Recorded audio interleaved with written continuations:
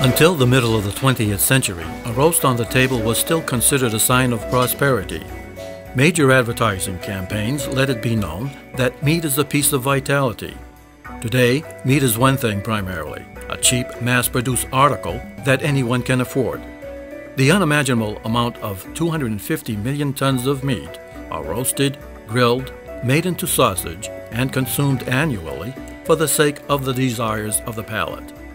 This has drastic consequences for the climate, the environment, the animals, but also for us human beings.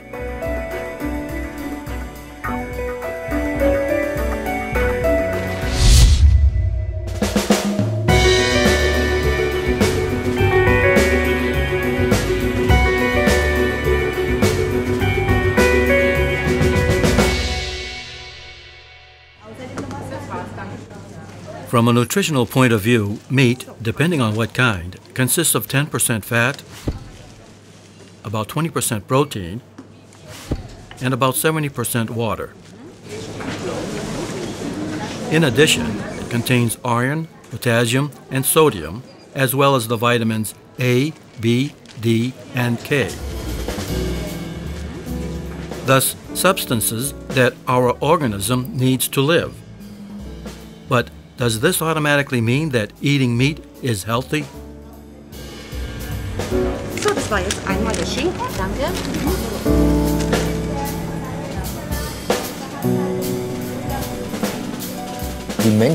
People think that meat is a staple food. To eat a piece of meat, an animal has to be killed first. That's a job. That's work and nothing else. No feelings. Basically, it's true that with the normal consumption of meat, even when eating high-quality meat, there are always substances consumed that are harmful to health.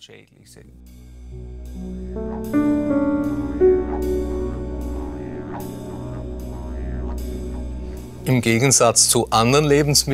contrast to other foodstuffs, meat is a carcass, a piece of carcass.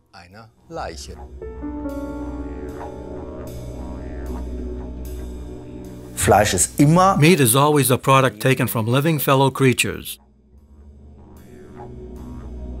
When we die, our flesh becomes rigid. That's the so-called rigor mortis. And after some time, it softens again.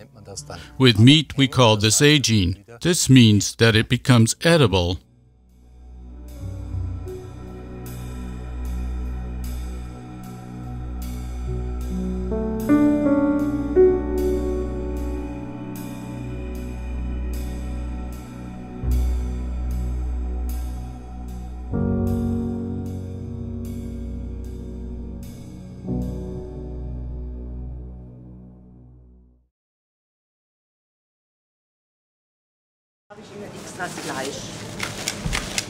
Generally, meat is considered fresh when it is sold over the butcher's counter. In 1950, 26 kilos of meat were eaten annually per person. Today, it's over 60 kilos in Germany. Can such an increase remain without consequences? Dr. Anne-Marie Grob is confronted daily with diet-related illnesses. More and more people come with cardiovascular diseases, high blood pressure, excess weight, or diabetes mellitus. Joint and tumor diseases are also increasing, and this despite modern medicine. Interestingly, the illnesses increase with the increase of meat consumption. The thought that meat is necessary for human health was scientifically disproved long ago. Over the past decades, very many epidemiological studies have been conducted that demonstrate that eating meat is correlated with many diseases. These are the major diseases of modern civilization, such as cardiovascular diseases, diabetes, excess weight, gout, cancer. Perhaps another example. In December 2010, the results of a Swedish study were published, and there it could be proven that the risk of stroke in women is correlated with eating meat.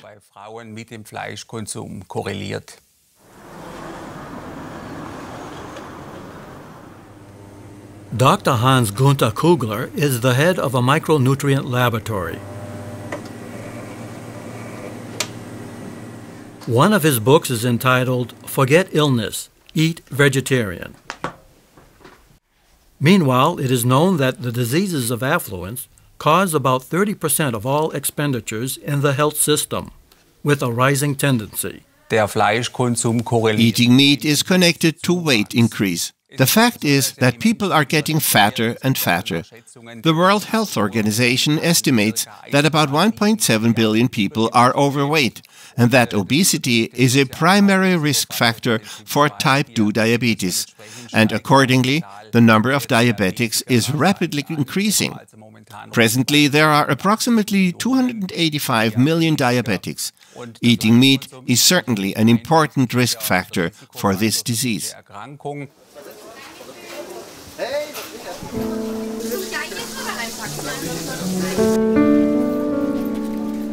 Professor Klaus Leitzman has researched the effects of our diet on illness and health for decades. The director emeritus of the Institute for Nutritional Science in Gießen, Germany, is the author of various textbooks, including standard works on human nutrition. When you take animal foodstuffs as a whole, you can determine that, in part, they do contain unfavorable substances for our present lifestyle. This means that cholesterol is found only in animal foodstuffs. Saturated fatty acids are found primarily in animal foodstuffs. As a rule, and on the average, we find more purine in animal foodstuffs, which ultimately can lead to gout via the metabolism, etc. In my medical practice, I often see a connection between joint diseases and a high consumption of meat. Joint pain leads to people having to take a lot of pain pills, or often they can only walk with crutches or the help of a walker. There are more than 100 studies that deal with the question of how eating meat affects the frequency of tumors, and this is best verified in connection with rectal and colon cancer. Thus, we see that the amount of meat, that is, the daily amount, determines the risk, so to speak. A second important type of tumor is stomach cancer, and it has been established that the consumption of 100 grams of meat per day can increase the risk for stomach cancer by a factor of 5. Argentina and Uruguay are some of the largest producers of beef in the world. And precisely these countries report the highest rates of breast and intestinal cancer. This is no proof, but an indication. Dr. Hans-Gunther Kugler explains possible causes. There are various substances that promote tumor growth. For example, heme iron promotes free radicals, and free radicals damage the DNA. Then there are compounds called heterocyclic aromatic amines, which develop, for instance, through the grilling, frying or roasting of meat. And these compounds then lead to mutations in the genetic makeup, which can, in turn, cause cancer. Meat as a risk factor for tumors, gout, and diabetes. Eating meat can also have a negative influence on our cognitive performance. There are indications that eating meat is also correlated with the risk for morbus Alzheimer's disease. We can say that at least it has been determined that on the average, people with dementia ate more meat than people who did not develop dementia.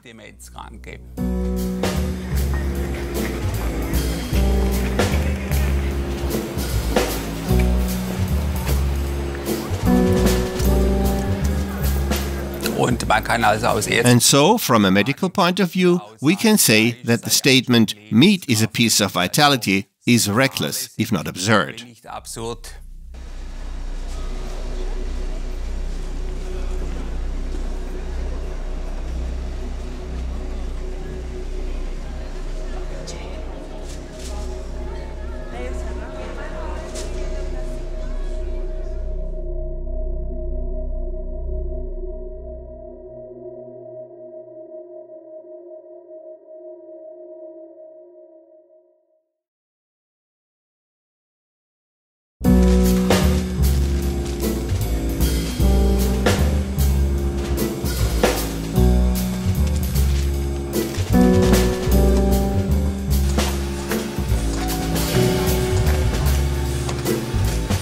As before, the demand for meat is increasing by leaps and bounds. Presently, 250 million tons are consumed worldwide every year. By the year 2050, this number is supposed to double. That's the prognosis of the World Food and Agriculture Organization, FAO. Henning Steinfeld is the director of the sector of livestock production politics. The increase in demand for meat is driven by increases in population growth. However, meat in particular is unsuited for feeding the growing world population. The increases in meat has to come from animals which you feed with cereals mostly and other concentrates. And the conversion of these feeds into meat is usually not very efficient. There's a loss. So this is becoming, this has got to the extent that about 1/3 of the total cereal harvest is used for animal feeding right now. In order to produce 1 calorie in the form of meat, up to 30 calories of vegetable foods have to be used as feed. In the process, a major part of its nutritional energy is lost via the animal metabolism. With cattle, it is over 90%.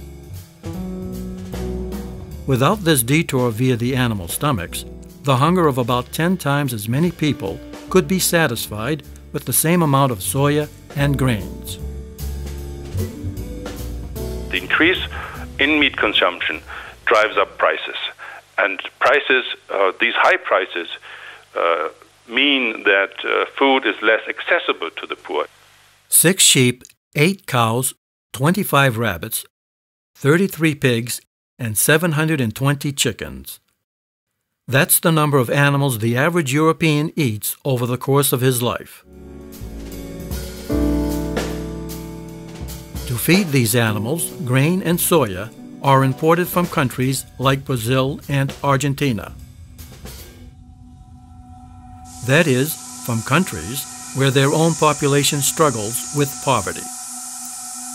The former UN Special Rapporteur on the Right to Food, Jean Ziegler, is a member of the UN Human Rights Advisory Committee. His verdict is severe. The agriculture of the world could feed 12 billion people with no problem. A child that starves to death now, while we're talking, is being murdered.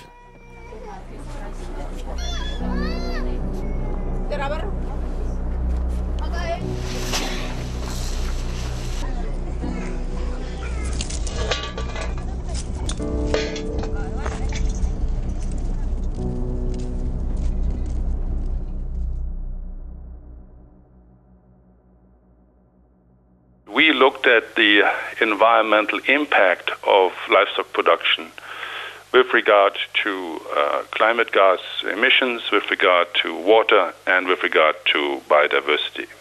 And the aggregate life cycle analysis brings us to about 7.1 gigatons of carbon dioxide equivalent, which at the time was 18% of the total anthropogenic greenhouse gas emissions. The first part is carbon dioxide, and here the most important factor is the fact that livestock contribute to deforestation in a very meaningful way. About 70% of the deforested land in Latin America is turned into pasture land.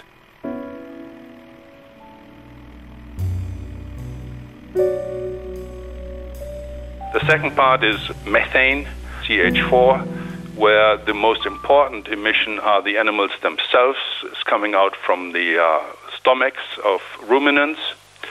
A third area is nitrous oxides. Nitrous oxides is a very potent greenhouse gas.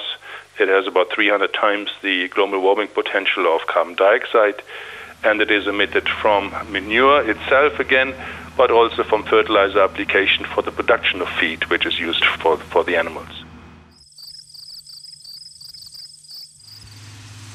2006, Dr. Steinfeld co-authored the UN report Livestock's Long Shadow, The Long Shadows of Livestock Production.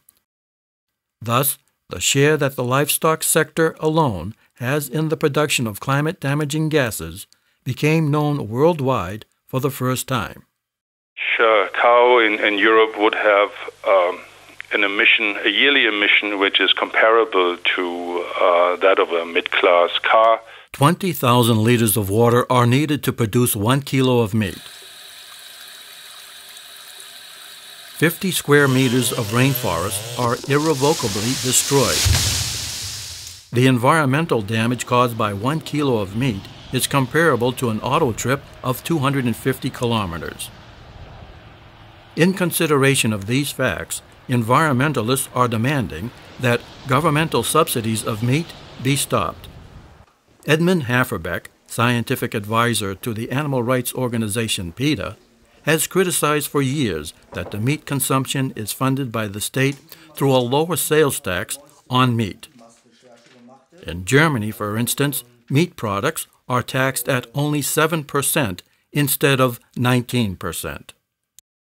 Über diesen verminderten Mehrwertsteuersatz hinaus. In addition to this lower sales tax, meat production is encouraged via many subsidies, yes, even additionally promoted. In the European Union alone, over half of its budget is used to subsidize agriculture, and of that, the major part is for livestock production. Der größte Teil für die tierische Produktion.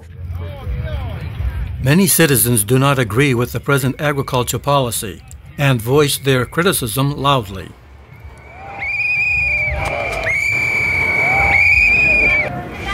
They want only one thing: money, money, money. They want even more money. So full subsidies should be received only by those who really work ecologically and socially. Germany, with its national agriculture policy, may no longer finance factory farming. That would be the point. Fleisch ist schlimmer als Alkohol. Meat is worse than alcohol. Meat is worse than cigarettes. Meat is worse than hard liquor. And that's why, of course, a meat tax should be imposed on meat.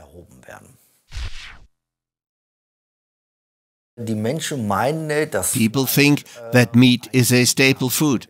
That is, that it's part of a normal human diet. This is a mistaken belief and a false teaching. And this was even determined by a German high court, which said that meat is not a necessary component of the human diet. Meat is certainly not a foodstuff as such, because it's not needed to live. You can really classify meat as a semi-luxury food, like tobacco or alcohol. The UN Food and Agricultural Organization FAO also urged a tax on meat in its 2009 annual report. So it's a possible way of making sure that those who produce and whose activities result into environmental damage are held responsible for that damage.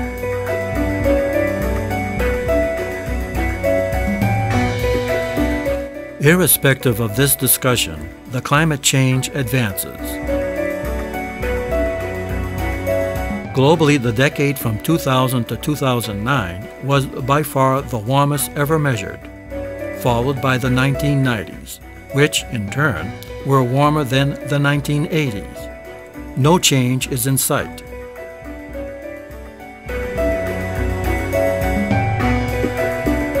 The fact is that the blue planet is literally being destroyed by meat production. This is scientifically verified, and we have to get away from this. Otherwise, it won't go on here.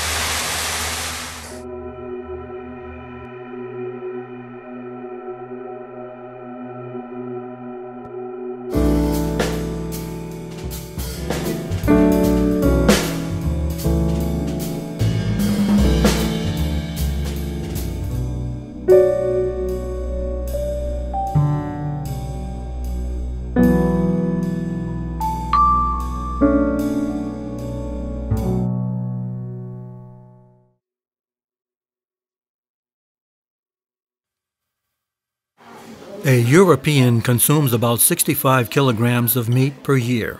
But what happens before the steak lands on the plate?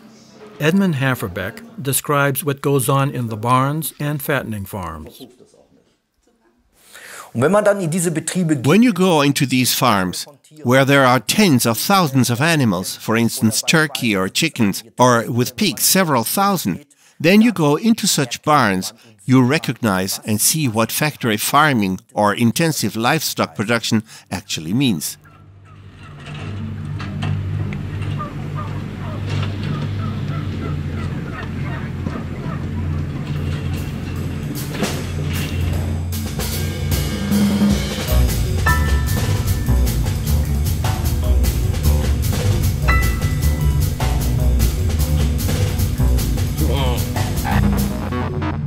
We've seen decayed animals in turkey and chicken factory farms, lying there between their laying contemporaries. They are simply left lying there and then decay as the weeks go by.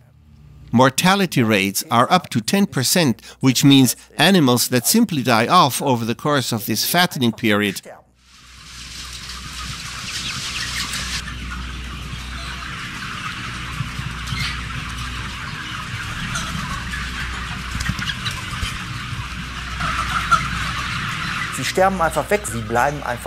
They simply die away and stay lying there. Animals with open wounds, for instance, in pig fattening farms. Open wounds because, of course, they injure themselves on this wooden split flooring. Then there is cannibalism, because out of boredom, the animals are constantly nibbling on the tails or the stumps that are left until open wounds develop. We've seen pigs with open prolapsed rectums. No veterinarian goes into such barns and treats these individual animals because it simply doesn't pay.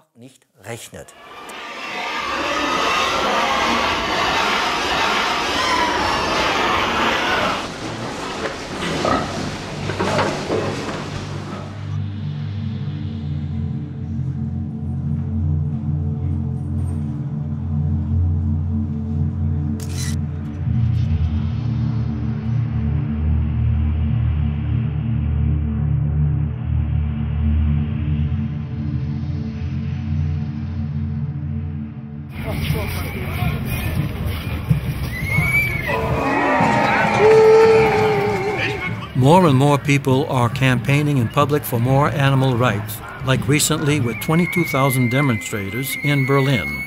This factory farming is one big animal torture, a disgrace, and that people are even offered such meat at all. Things like this. Well, I just have to say I find no words for this.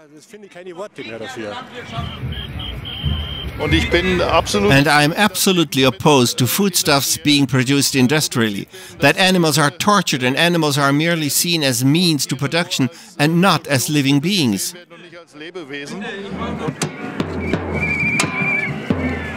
So, will factory farming soon belong to the past? The author and journalist Hans Ulrich Grimm doubts this. He has established an information pool on food and health topics and takes a look behind the scenes at the food industry.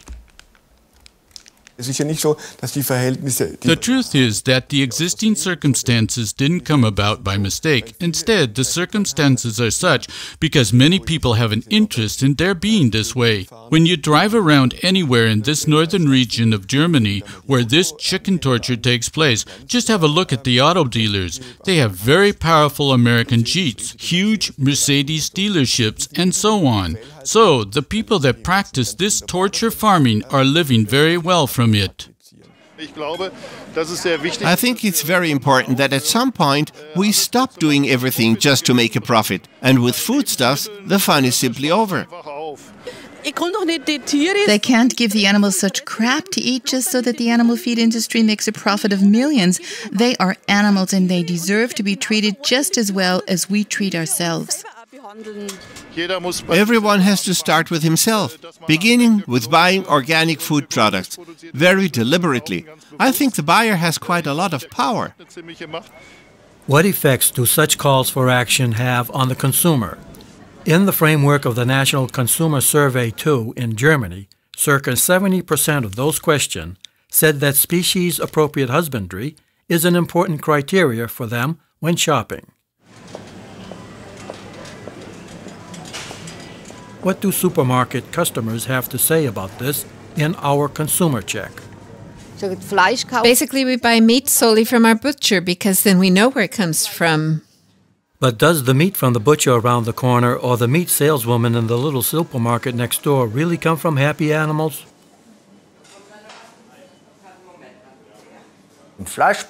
In the meat sector, 98% of the meat products available come exclusively from conventional factory farming.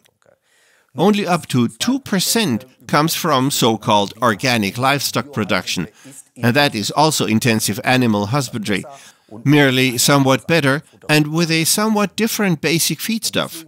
But that's all. And that's why everyone should realize that normal meat products come from conventional factory farming. Would people's buying habits change when instead of pictures of happy animals on the package, the drastic reality were pictured? What do you think of such a suggestion? Well, it puts you off, doesn't it? But I think, well, I don't find it appetizing. Yucky, simply disgusting. But then I wouldn't buy it. The chairman of Friends of the Earth Germany, Dr. Hubert Weiger, campaigned for more transparency in the meat sector, saying that the husbandry conditions should be pictured on the etiquette. I think that's right. A picture of the barn they come from. I think that's good, absolutely good. This factory farming is nothing healthy. It makes the animals sick, and I think the consumer as well.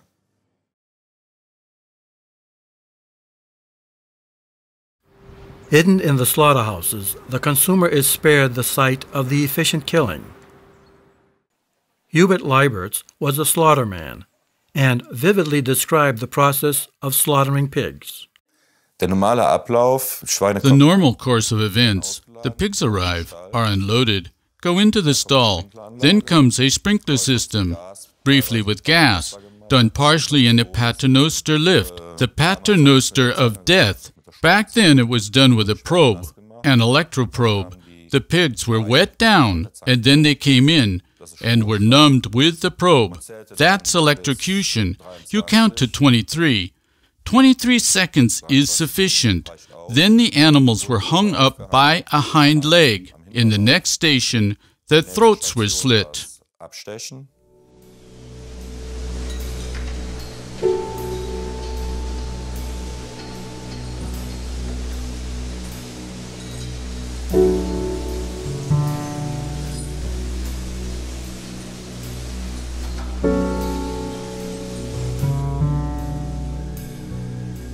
"200 pigs per hour are processed in a medium-sized German slaughterhouse.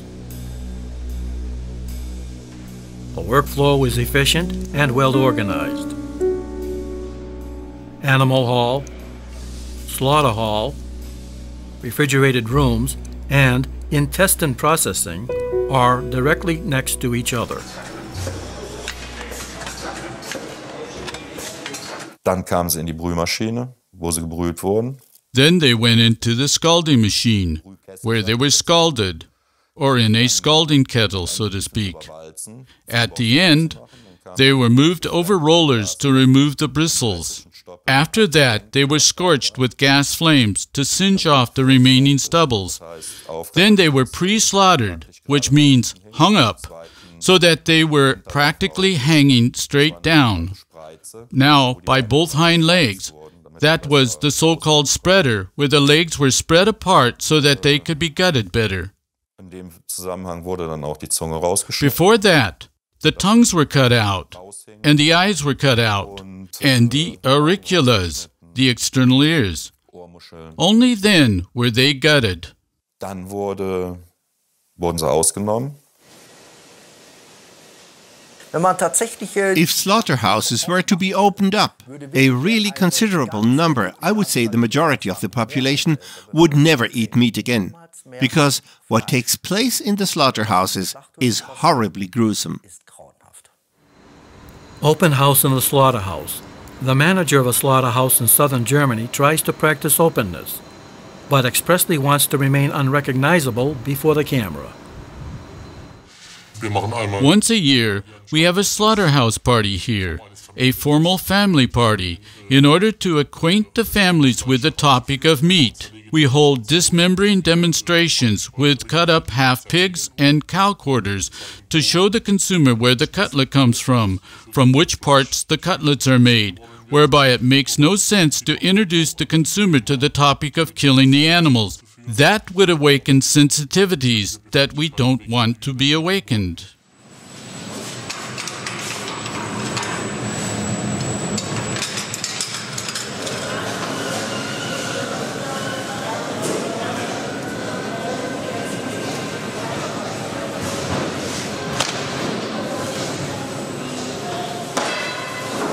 Genussfähigkeit von Fleisch hängt. The tastiness of meat depends a lot on there being no more blood in the muscles.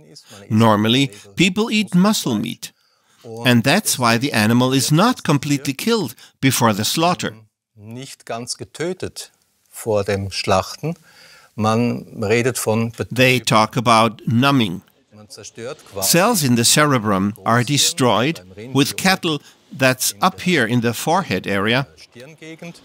Then it's hung up by the feet, the carotid artery is severed, and the heart then pumps out all the blood. This is very important in the butchering profession, that all the arteries are largely empty of blood. Otherwise, the meat would be nearly inedible.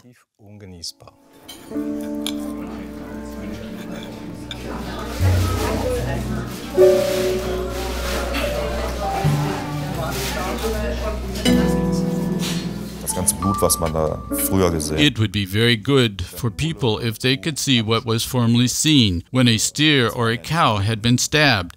It wasn't a beer mug full or a cola glass full. We could say that it was caskets full.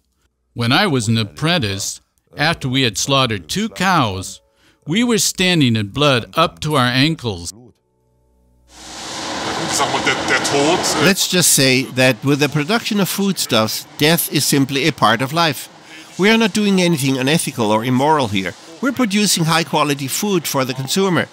Safe, healthy food, and for me, the topic of blood is simply part of the process.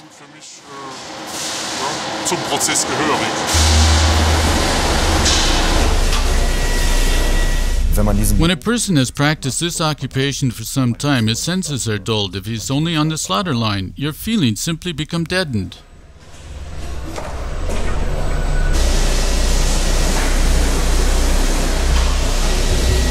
The process of slaughtering, optimized killing, for every worker on the slaughter line. This is a daily reality.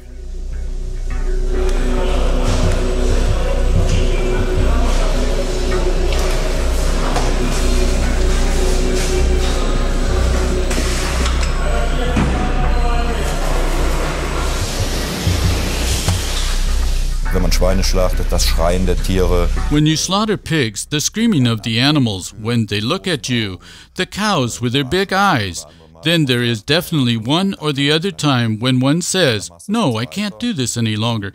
Either you continue doing this now and you end up like most of them, or you stop, and of course, you can see the money that you earned then. It wasn't exactly little. But you have to compensate one way or the other, and most of them then took to the bottle. It used to be that very, very many had alcohol problems.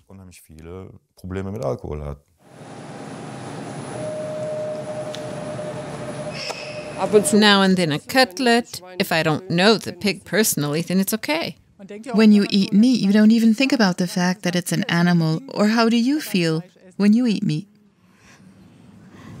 Well, you don't think about it, or only rarely. What do you think about? That you have enough to eat?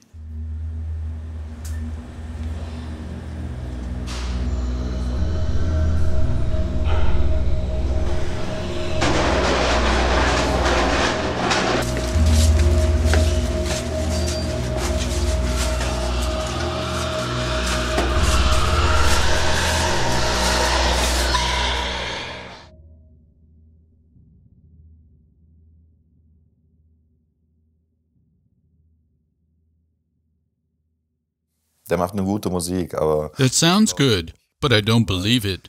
People tend to repress such things. You can see it on television now and then. And then, people would also have to say to themselves, my goodness, that's one big torture. And what happens? Nothing. And then they go out to eat. They eat a steak.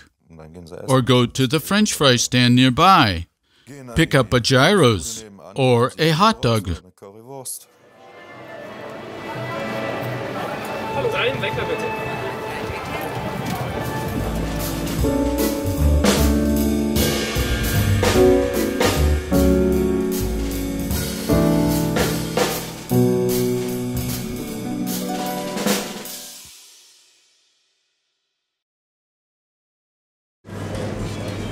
Is organic meat the way out? At least the label organic promises better conditions and better feed for the animals, and less harmful substances in the end product. Particularly after scandals with dioxin or antibiotics, the demand for organic meat increases. Is the conscience being justifiably appeased here? Nevertheless, organic meat is meat. And meat is always a product of living fellow creatures, which, of course, are also killed for this meat production from organically raised animals.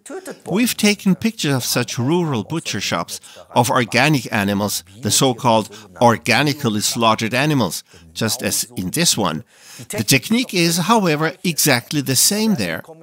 There, the conventionally raised pigs and cattle are dragged through using all their technical apparatuses, just like the organic cow or the organic pig. There is no difference. A pig's genetic makeup is 98% the same as a human being's. This is why the animal is interesting for humans as an organ donor. Pigs are considered to be just as intelligent as a 3-year-old child. They cry, feel sadness, and fear. So you can certainly not torture animals and then believe that the meat that comes from them is healthy. There is a simple principle, a simple natural law which we know in the natural sciences. It is, action brings reaction. That is, the law of cause and effect. The animal's death struggle and the fear of death cause an increase of stress hormones in the body. A study from Greece, the Attica study, demonstrated a clear connection between eating meat and fear. There, they investigated the effect eating meat has on the emotional state. And it also demonstrated that eating meat correlates to anxiety levels in women. I experience similar things in my medical practice. Some people report that when they eat a lot of meat, they are more irritable and aggressive.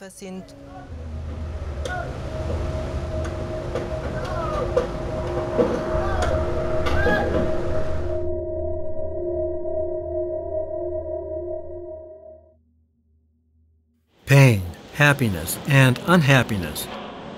Hubert Leibertz came to know them, the animal's feelings. We slaughtered calves. That's always what came at the end. Then I saw a tear on a calf, and I couldn't go on anymore.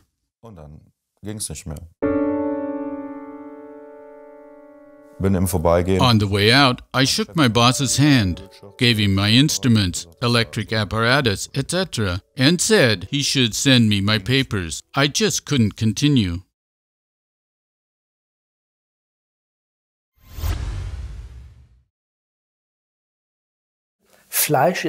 Meat is necessary for the life of the butcher, but not for the average population.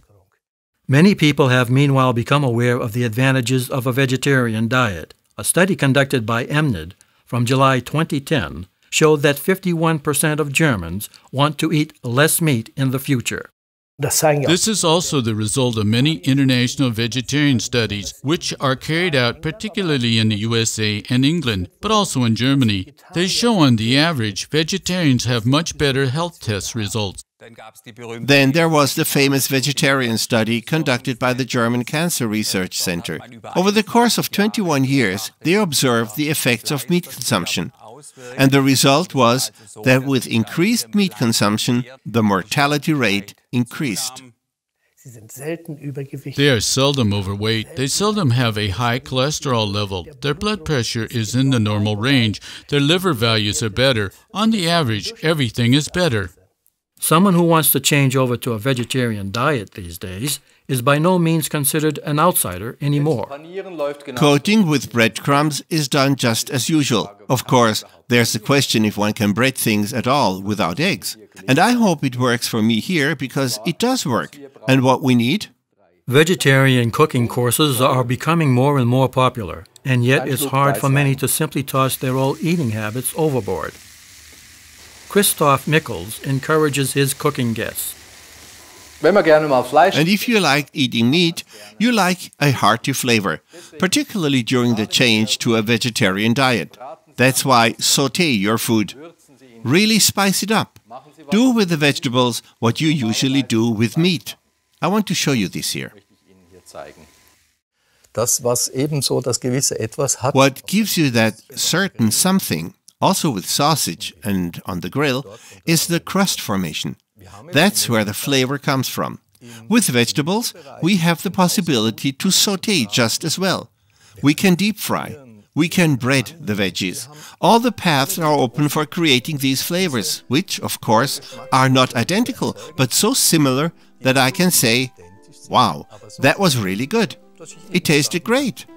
It's hearty. And yet, haven't we human beings, as former hunters and gatherers, always eaten meat? It has been determined that during this time, during these 50 million years, we were exclusively plant eaters for at least 45 million years. Fruit, leaves, barks, roots, blossoms, nuts. This is generally agreed on. And, of course, this very long time of development also shaped our anatomy, that is, our body, but also our physiology, our metabolism. If you now compare the typical meat eater in the animal kingdom with the typical plant eater, based on their anatomical and physiological features, and then ask the question, where does the human being fit in better? Then it's clearly in the group of the plant eaters, very much so. I've always liked to eat and have eaten well. Formerly meat, today vegetarian. In no way has my enjoyment lessened. It works wonderfully. Lexi!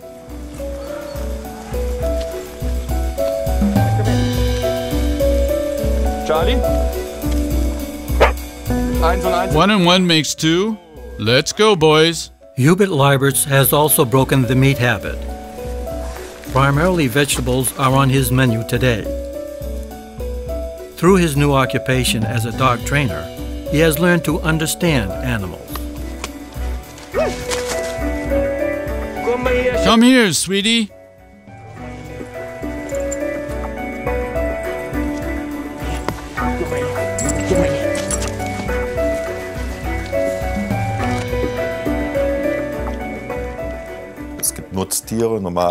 There are farm animals, normal animals, but in my opinion, every animal has feelings and can feel pain. Only an animal cannot express it like a person does, and then it doesn't matter if it's a dog, cat, or mouse, whatever it is.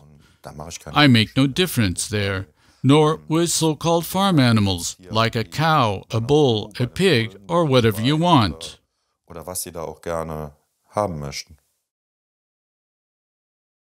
He doesn't like to think about his old occupation.